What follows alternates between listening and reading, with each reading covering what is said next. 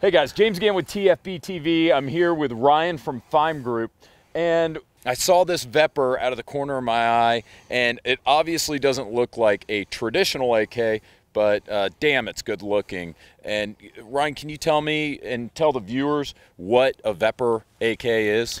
All right, so FIME, up until the sanctions, was importing the VEPRs from Molot factory in Russia. The Molot factory, it's a smaller than the Ishmash factory, but they put out outstanding quality.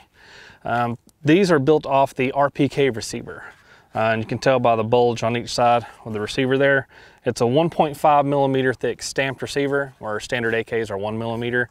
So it's more robust. The barrels are about 2 times as thick as a standard AK barrel.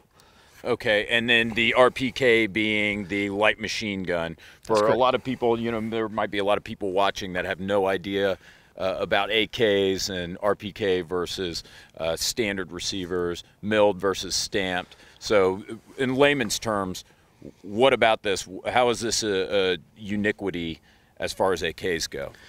Well, in this configuration, we bring them over in sporting configuration, which means we don't have to put any of the 922R parts on them with this thumb hole stock. It's right-handed thumb hole stock.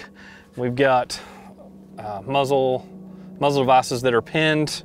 We've got low-capacity magazines. It's all 100% original Russian products, Russian manufacturing on these. It's 922 compliant, but it's still 100% Russian because it meets whatever the import point thing, right?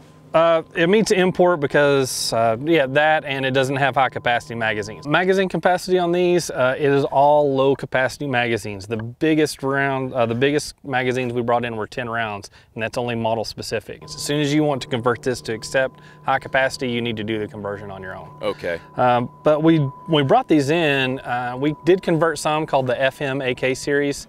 But those are all gone now. But what we do have left is some of the odd calibers a lot of people didn't realize that we brought through. This one is a sought after. It's a 7.62 54R. We brought those in 3 different barrel lengths, a 16.5, a 20.5, and a 23.2 inch barrels. What we still have stock in is... so these are gone, the 54, like pictured here, gone. Consider it gone. I mean, they're floating around on Gunbroker. You know, they may have a few they release at the factory. We do have like 6.5 Grendels. You know, 6.5 Grendel is a good round. In this configuration, we have all 3 of those barrel lengths. We have a 243 Winchester that came through in a 20.5 inch barrel. We have 223, which it will accept the 5.56 NATO rounds in all 3 barrel lengths. Brought these in 30-06 for the hunters in the 20.5 and 23.2 inch barrel lengths. And works just like the standard AK, has the standard up and down safety, has the rock-in magazines. We'll just leave that there. Get in the hole. It's got rock and lock mags, standard AK safety. It's got, you know, standard AK bolts. And they all do come with the side rail for a scope mount. This one currently has the Arsenal SM13 scope mount, rail mount on it, low profile. They all come with RPK sights. The RPK sights are 1,000 yards, and the rear sight is windage and elevation adjustable.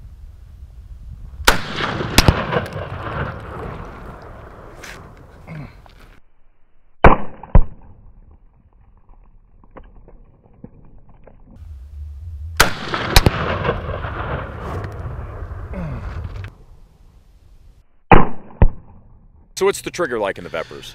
The trigger in the VEPRs, it's a standard 2-stage, but FIME Group, we did manufacture a new trigger for the AK.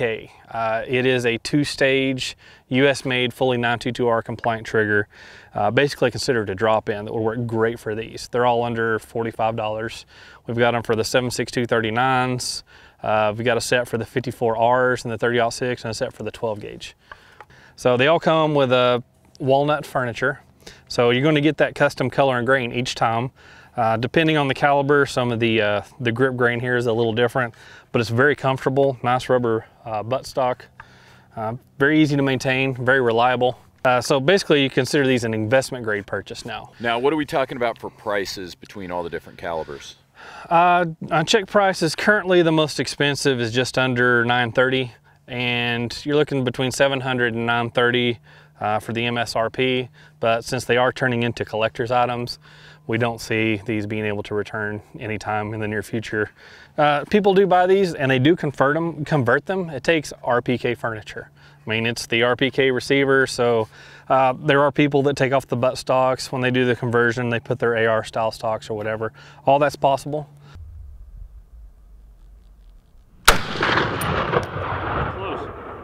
And what are we looking at in terms of accuracy for these? I mean, you're going to get, you know, sub MOAs on these. Yeah. But Is it's that an AK. safe to say? But it's an AK. People will combat that. Yeah, sure. I mean, fantastic hunting rifles. Easy to carry, easy to shoulder. It looks strange, but it feels really comfortable once you mount it. That's what she said. When I did it. Well, Ryan, thanks for being on TFBTV, showing us the VEPRs. I think this is really neat. Kind of a strange corner of the AK world you don't exactly see. A little kinky, you know what I mean? So I appreciate you coming on the show and telling us about it, man. Thanks for having me. It's always good to see you. Good. Take care. Thanks, guys.